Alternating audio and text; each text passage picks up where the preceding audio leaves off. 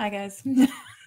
So this is going to be a live video on Facebook and I will upload it later to YouTube for you guys. And I just noticed we're public. That'll be interesting. We'll keep an eye on that. I may or may not be able to see comments. Last time I was recording one of these videos, I could not see the comments you guys left until afterwards. So I apologize in advance if Facebook is all and I can't respond to comments until after the fact. Oh, no, I saw Nina's comment. Good morning. Good morning to you. Hello, everybody. Hi, hello, how are you? I was going to wear my new wig today, and then basically my hair decided to look fabulous. I was like, damn it. Okay, no wig, we'll look fabulous, just as we are. Oh, I'm kidding. I'm joking. But I did want to talk to you guys today about pain into empowerment, kind of like rebuilding the self after you've been through some shiz, as basically this is what I'm going through. This is where I am. This is the path that I'm on. And I've had a really interesting time with regards to healing and what that healing has meant and what that healing has looked like. And it continues to look like. I'm by no means at the end of my journey of going through all of this difficulty. So I thought I would talk to you guys about like this journey and some of the things that have been really helpful for me in terms of re-empowering the self, empowering the self when people are coming at you to try and make you feel like you're this big and you're like, no, we are this big. Like that. That's what you do. That's it. The end of video. No. You just need to shout, although shouting might help. But I really wanted to talk to you guys about it because it's been a really interesting healing shadow worky kind of journey. So I thought I'd share that with you guys. So that was a very roundabout title with lots of yelling. Welcome. Firstly, I think the thing that has really helped me is to give yourself permission to feel all of the things, which sounds fairly obvious. But when I came out of a place of feeling disenfranchised, disempowered, embarrassed, humiliated, and I honestly, the overriding thing is I just felt stupid when I came out of the situation that I came out of, because I was like, you're smarter than this. You know, that little negative self voice. And to be honest, I knew. Hi, Sterling. I haven't seen you for ages. Hi. I knew that I was being cheated on. I knew that I was being lied to. I knew I was being stolen from. You know, but you don't want to believe it. And I think that's the case with a lot of us, that we try and ignore our intuition. We try and ignore our gut. We try and ignore the things that we know to be true, even in the face of evidence of knowing these things to be true, because we don't want to believe it. And then we come out of the really awful situations and we're like, we feel stupid. We feel like we should have known better. That was the overriding thing that I felt, embarrassed. And it didn't help that lovely individuals basically told me that if I'd have been a real witch, then my intuition would have picked up on this way back when, and I would have known. And I was like, wow, okay, there is so much wrong with that statement. I can't even put it into words, right? So we all fall in love with people, right? Sometimes we fall in love with the wrong person. And we're human. We have these experiences. We get caught up. We make mistakes, if you like. We get blinded by things, and then we get stuck sometimes, especially if you're like me. I don't have any family to fall back on, and it is much easier if you have like a home where you can escape to when things just go awry. I don't have that, and that's actually been brought up as a point of weakness about me. I was like, are you kidding? It's a point of strength to be able to get through these things, even though we don't have a safe place to go back to. So, overcoming it can be harder, but more worthwhile. And so to me, something that really came out of this was the realization that you don't owe anybody your emotional responses.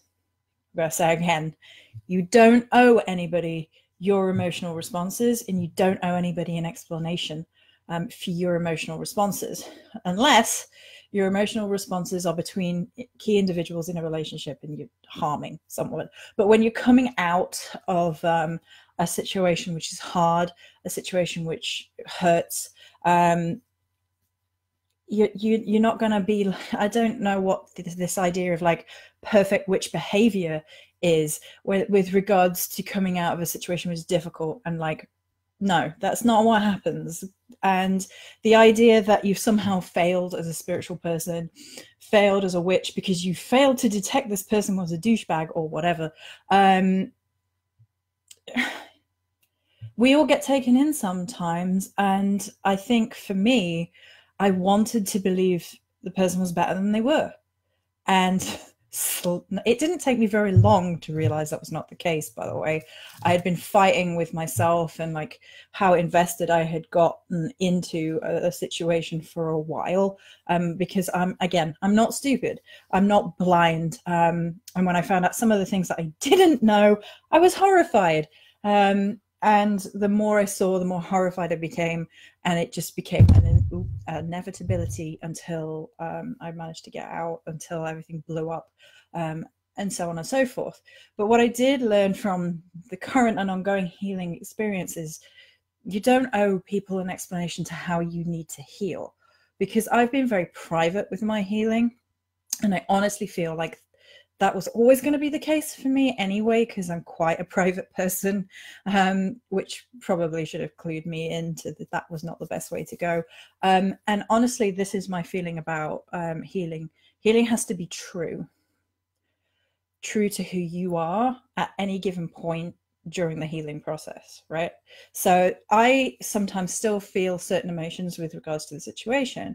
And I'm like now in the point of mind where I'm like, do I need to be feeling this brain, heart, body? And brain, heart, body is like, yeah, you do. You need to be feeling this until, you know, you've healed completely. And so sometimes I still get irritated. Sometimes I still get angry, but nobody else gets that reaction but me. That's how I feel. And I look at that and I do this. We're doing a Virgo thing now. This is Virgo healing. You're welcome.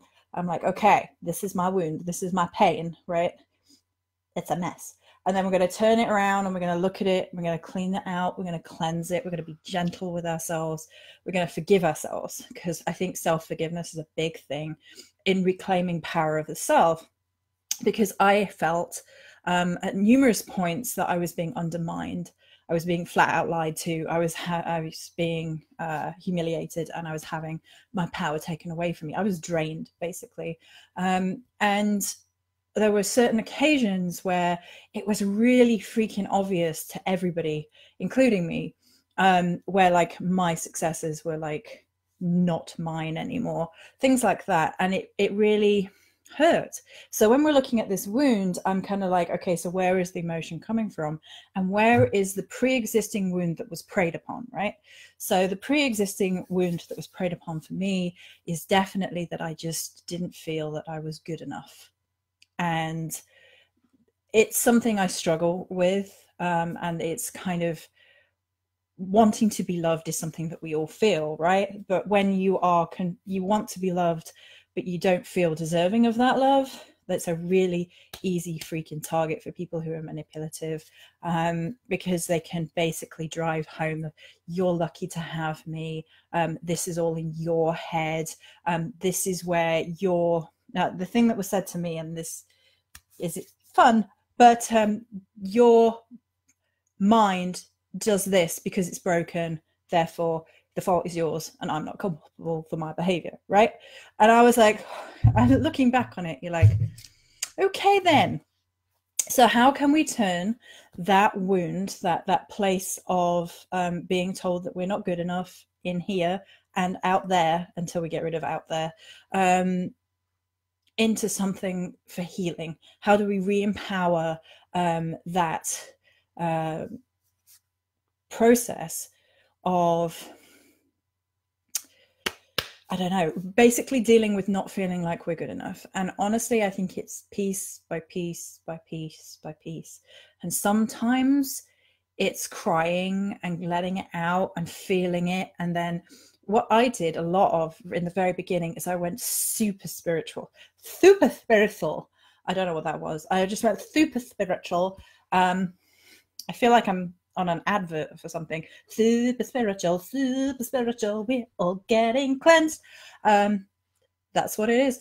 But I was in temple, I was in ritual, I was in the woods, I was investigating new woods, lots of them, different ones, different locations, different spiritual locations, meeting people who was of a spiritual connection, and getting to know myself in my freedom. I was a big part of beginning to learn to, value who I am, and get back to a place of feeling re-empowered. Sterling, I'm just going to read Sterling's comments. Some of us have gone through versions of it. You heal when you heal. Sometimes it's quick. Sometimes it seems like it's never going to end. Yeah, absolutely. I think it's okay for it to be both as well. I think it's okay for certain healing to feel quite quick and certain healing to take a little bit longer. And I think, you need what you need and basically heal on an individual basis. But for me, the spiritual side of things are going back into nature, going to actual temple, meeting with actual people, being cleansed by priestesses. Yes, I have been cleansed by real physical priestesses a few times now. I also had a massage yesterday. It wasn't a very handsome man, unfortunately, but it was a very wonderful lady who also has a spiritual, a whole spiritual, she's a priestess, and so she did some spiritual stuff for me too. And so that was like the third or fourth time, and that was kind of like a new experience, and sort of giving myself, because I just got paid, so I was like, okay, what do I need in this moment? And I'd had a little residual body pain from the stress. This is something else that I can encourage you guys to realize. It's something Chris talks about quite a bit, really. Where is Chris? Usually when I start going live, she'll turn up. Chris! Bing! Right, so we'll give her a minute. She'll probably hear me on the ether.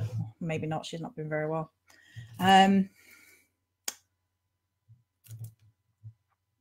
That's what helped me to get out of my chaotic this and that came from a bad relationship. Yeah. It's also things to help in terms of chaos versus order, right? I was being kept up all night, so I never got any sleep, and my sleep was all over the place, chaos because of that. So getting into a regular sleep routine, I'm getting into a regular food routine, feeling that you're worth these things again. It's definitely a really great way of healing. But something that really happened to me, and it was really, really prominent, was the physical manifestation of my stress. So I've mentioned before, like my hair is loads healthier. Oh yeah, it's Thanksgiving over there. My hair is loads healthier and my body is a lot healthier, and my body was holding on to stress in a whole different ways. Like I mentioned my hair, and like I was getting pains in like my here, and in my shoulder and in my neck and stuff. And I realized that I'd been so stressed for so long, like my body was I was holding myself tense, and that I was constantly closing myself down on many levels, emotionally, mentally, spiritually, just closed off, because I was just bombarded with lie after lie after lie. And it was like living, what's the next thing? What's the next thing? What's the next thing? And my whole body had become really physically tense. And so releasing that has been part of helping me to heal since. So massage was one that I mentioned, baths, lots and lots of baths. I know people like that's the stereotypical self-love thing, but you can get really magical with it. So something that I did not expect, but has definitely happened, is that, yeah, I carry it in my shoulders and back too. and neck, is the goddess Danu came through from the Celtic tradition. And the Celtic goddess Danu is kind of like the all mother, if you like, lady of rivers and waters and spaces. And hi, she's right there with her hand on my back because I mentioned her. Oof, energy all the way up. And so I've done a number of healing rituals in water with her, and like release and allowing my body and giving my body the permission to let go of that stress now. Like, we don't need to hold on to that now. It's gone. We've moved from where it's going to directly affect us, so we can heal past it. We can allow it to flow out, and allow that pain, that physical pain, to leave us, which leaves the body feeling stronger, leaves the spiritual self feeling stronger, and you feel more like yourself. Now, something else has been the celebration of freedom. Now, freedom's kind of a dual-edged sword. Hello! I was going to wear my new wig, but I decided not to.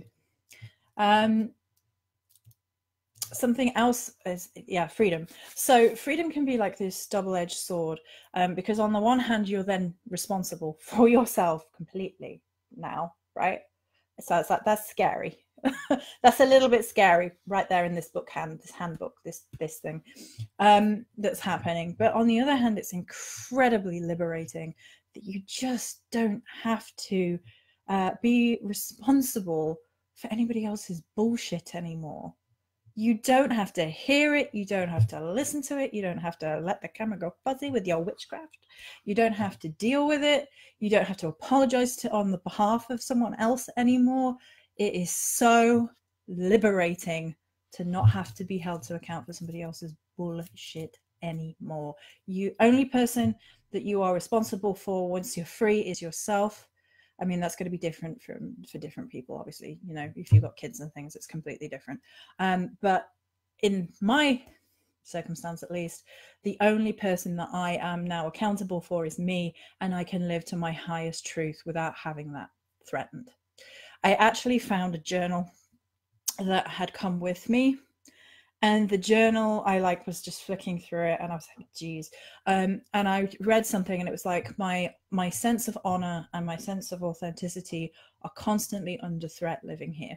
And I had told myself across, in words, that my sense of self was under constant attack in terms of honor, in terms of authenticity, of watching somebody else, and their standards, their ethics, the business ethics or lack thereof. And there's something incredibly healing in just being responsible for your own, because you know that you can hold yourself to the standard that is good and right for you if you're doing it right. So that was really empowering and really bringing that back in. And what I did is I took that into a spiritual space as well. So if you follow me on Instagram, highly recommend Instagram, because that's like my favorite. It's my favorite. It's my favorite. Oh. I meant my YouTube channel, Chaotic This and That, helped me heal. Sometimes it's a question healing. Yeah. Okay. But what I have done as of yesterday on the Instagram, if you're on the Instagram, I don't know what this is, but you're getting it anyway, is my abundance mini altar. And that is a mini altar, which is a permanent-ish fixture. It is on the floor. So Daisy's like, nudge and nudge. And I'm like, honey bunnies, this is not for nudging. And she's like, it's not for nudging, nudge, nudge. And I'm like, okay, fine, nudge it. And then she's like, you gave me permission, off I go. And I'm like, ha, cat logic. Anyway, the mini abundance altar is there, and it's very much the pinnacle of giving myself a spiritual space in which to draw in abundance, because I can be my truest, highest, most authentic spiritual self with regards to my creatrix life now. I am still catching up, but it really matters to me. It's always really mattered to me, and now I can have a physical space, bringing in that spiritual energy, bringing in that good juju, bringing in that abundance, bringing in that wealth, and to be able to support self as well. It's really basically just giving it a physical manifestation-y element to it, if that makes sense. It's like, I can do this, I got this. It's already feeling much more abundant. The energy is flowing much more. I've had some really good news with regards to work. I can't really reveal it yet to too many people, but it's great. It's so exciting. It's like, I was so excited, and it's all mine. It's my work, my successes, and I'm feeling it. So I have a little mini abundance holder, and that is helping me through the process of healing. And you're like, Joey, that's wealth magic. That's not necessarily healing, blah, blah, blah. But when you've been drained of all your resources for so long, and you're like guarding your money to make sure unpaid bills that have not been paid for forever, you can cover them if needs be.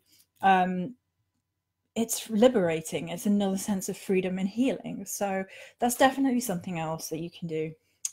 And then I think the biggest thing for me has been living authentically in truth, as well as learning to celebrate the self in ways that are not inauthentic, ostentatious, or fake, really. So something that has really, really driven home to me in this process of healing, like I said, we don't have to apologize to people for not being fully present while we're healing, not giving people explanations as to how we choose to heal, but also kind of like a little bit of self-woo, like cheerleading, but it's definitely sometimes quieter than that, stronger than that, more warrior-like than that. There's more grace than having to be in people's faces with how fine you are, because it's okay not to be fine. It's okay not to be great. It's okay to really feel these things. It's okay to struggle. It's okay to have good days, bad days, etc. And to put on a fake mask, which I don't like the idea of the fake mask, but and to like plaster everywhere that you're fine, is trying to draw attention to the fact that you're fine when, well, basically you're not, because you're trying to sell something. It's snake oil, basically. If someone is driving something down your throat, how true something is, no, it's not true. Like, you don't need to scream and shout and flaunt everything from the rooftops as being true if it is just true, because creating a appearance of something, a glamour of something, isn't the truth. It's just not. Whereas when you're living authentically for your truest self, that just shines through. You don't need to explain it. And that has been very, very powerful in the process of healing, the process of taking power back. Remembering that we can have conversations, we can stand up for ourselves, we can really believe what it is that we are and are being in the world, without having to make a song and dance about it to make out that something that's not true is true. That has been really empowering for me. Really empowering for me. And really taking that back and like believe that quiet, persistent, resilient belief in self has been far more powerful than any flash in the pan anything would be. And being deep rooted with that belief that you deserve better than you have had, and we are going to better places than we have been, has kept me through and kept me fueled and kept me growing.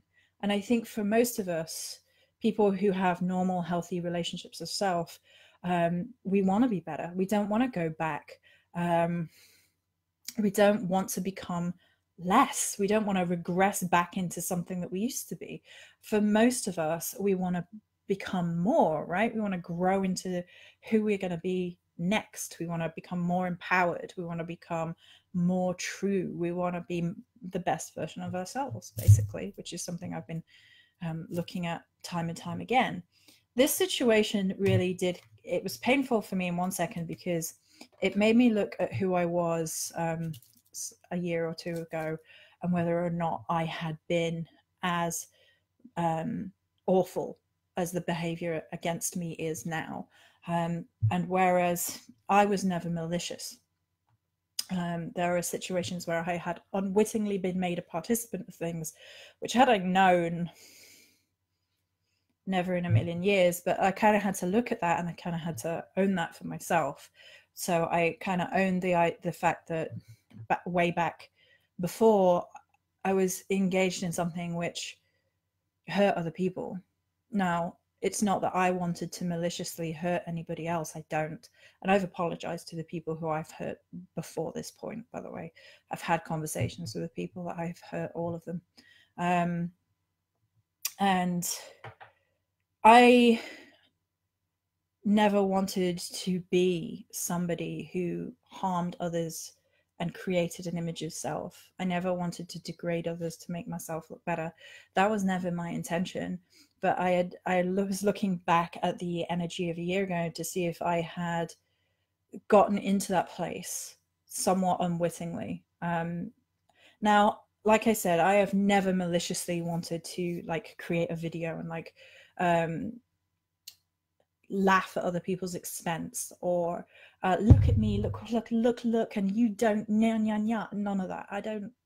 It gives me the heebie-jeebies, honestly. It makes my soul feel really uncomfortable, and it kind of speaks of insecurity to be that way anyway. But I did have a good hard look at whether or not I had become that person a year ago. Now, the way that I sit with it is that I didn't become that person. I was definitely not out to harm other people, exes, whatever. I wasn't being malicious about it, but at the same time, I can be better going forward. I can be aware of that going forward and never get into any relationships with narcissists ever again. I can make sure that I listen to other people, the words of women, basically. There's men too, but it was largely my lesson this time was definitely listen to the words and the pain of women who are trying to tell you that they've been there and this is their pain and this is what's happened to them. Because there was a lot of this cloud of funk about making out that these many women were liars, and they were all mad. They were all insane, right? All of them, which is a surefire giveaway that they're not. You know, like it's been really interesting how using mental health against women has been the thread through. It's like, actually, no, you just sought to disempower them. You sought to abuse them. You sought to cheat. You sought to lie. You drove them to the point of where they were feeling and acting out because they were being gaslit all the time, or they were being cheated on, or whatever it is. So it really has driven home lessons of allow people to speak, allow people to tell you their truths. Yeah, it's classical cheating stuff to make out that it's entirely the woman, and the woman did this and the woman did that. I mean, I woke up in the middle of the night hearing myself being slagged off to less than pleasant people on the internet. Like, that's something that happened to me, that I woke up in the middle of the night and could hear the lies being told about myself. So when it comes to healing me and my relationships around myself, it was a good shadow lesson of, you don't have to excuse everybody else's behavior, but you can recognize their pain, and you can recognize that it's very unlikely that they're making everything up in those circumstances, and the truth is usually somewhere in the middle, usually. But in my case, I'm more of the opinion now that I was constantly lied to about everything, so that's most likely a lie. So that has been something, a big lesson for me, which is listening to the pain and wounds of other women. And it's not so much empowerment of me, but it's definitely empowerment of community, which is kind of like the final thing that we're going to just touch on before we end the video, because we're at 30 minutes already, because I just managed to yak. Woo! So the community, as I've said on many videos, on many blog posts, you know, they have blown me away. I'm actually going to find the thing I wrote, because this was cool. This kind of embodied how I felt, and it was a gratitude thing. Uno memento, everybody. Hang on. And we Instagram, are you on the thing? This is professional. No. By the way, Curly has a new album coming out. Who's excited? I'm excited. Right. So this is kind of how I said for the community. I am grateful for the army at my back who stood by me, heard me, and helped me, recognizing the truth in my struggle and the pain and distress I was under. I'm grateful for those who have shared their stories since, letting me know I'm by no means the only one. I'm grateful for the lesson that I never want to be the person who doesn't care who they hurt or seeks to humiliate and harm others on purpose. I am grateful for the knowledge that I do not need another person to be whole or to be powerful. Maybe that's what we should round this up with. I think that's really important. We don't need someone else to be whole, to make us someone. And this is, I mean, I've always kind of been myself. I don't think that I wittingly thought that I would become more by being with someone else or become a voice or become famous or something. And there are very few things that I took from that situation which have been positive. I had the door open to Bog for me, kind of, but that door was open for me because of my work, the way I presented myself and the way I've worked since. So that's about the only thing that I have taken from any of it, apart from Daisy, of course, who is worth the entire ordeal. But it really is a healing thing to realize that you do not need another person to be complete. And I know that we see these memes and we're like, yeah, we agree with that. But really knowing it in your heart and soul is an entirely different thing. It is a lifetime process. It's a long journey. It's complicated. It's difficult, especially if you've been through a difficult experience growing up or you've been through some kind of abuse. It can be very, very difficult to feel enough in and of yourself and feel whole. And I think that's the wound that let the predator in, basically, for me, is that I didn't feel enough. But I wasn't weak enough to the point where I could be completely drained and completely used either. But there's something deeply healing in that process, in remembering that you're enough. And I'm going to finish with this quote by Nicole Lyons, or Lyons, which has been truly, truly powerful for me. And it kind of sums up everything how I'm feeling right now. So here we go. Are you ready? Are you ready for this? So you're hanging on the edge of your seats. Not after 30 minutes. You're like, shut up, Joey. We've had enough. Right. Anyway. I have licked the fire and danced in the ashes of every bridge I ever burned. I fear no hell from you. And that's who we need to be, brothers and sisters. We're not afraid. We're not going to be defined by someone else. We're not going to be humiliated by someone else. We're going to be here. And I really liked the song by Pink this morning, which was like, there ain't enough tape in the world to shut me up. There ain't enough rope to bind me and hold me down. And I said this to someone else, actually. This was about their situation, not mine. They had shared body positive stuff of themselves and people had come after them and called them names and all the rest of it. And I was like, do it more. If this is what empowers you, do it more. Thank you guys for joining me on your guys' Thanksgiving. I had completely spaced because it's not a thing here. I hope you guys have a good holiday. I love you all for joining me. Thank you so, so much. May we all heal and empower together. Many blessings.